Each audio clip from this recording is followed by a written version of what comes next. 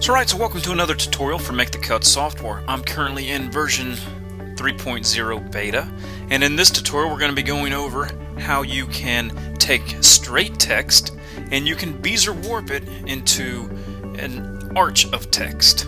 So let's go ahead and get started. One of the first things that we need to do in order to arch some text is we actually need to get some text on our mat. So in order to do that, all I have to do is click this button right here, the text group button, and I'm just going to use the text that's already in here called Arch My Text. You also want to make sure that auto split is checkmarked. I'm going to go ahead and hit the add button. Alright, so the text is on our mat. The next thing we need to do is we need a Bezier warp. And the Bezier warp is on your Shape Magic toolbar, and it's right here. It looks like little atoms going around in orbits, and you just go ahead and click that and this window will appear.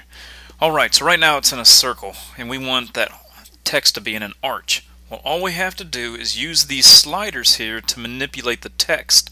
In order to have a semicircle or an arch of text, I would suggest sliding this all the way over to the 25, and if you can't get it exactly with your mouse, you can always use your arrow buttons on your keyboard to move it to the 25 position.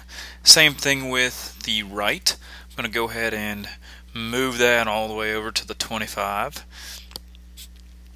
And there you go. You have the arch text right here. So now we need to apply that effect onto our mat. So all we have to do is hit the apply button.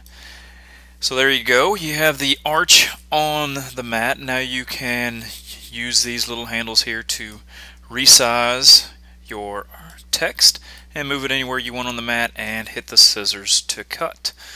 So I hope that's a quick short little tutorial for you on how you can simply arch your text all using the software Make the Cut. So until next time, I'm Rob with ScrappyDew.com. Bye.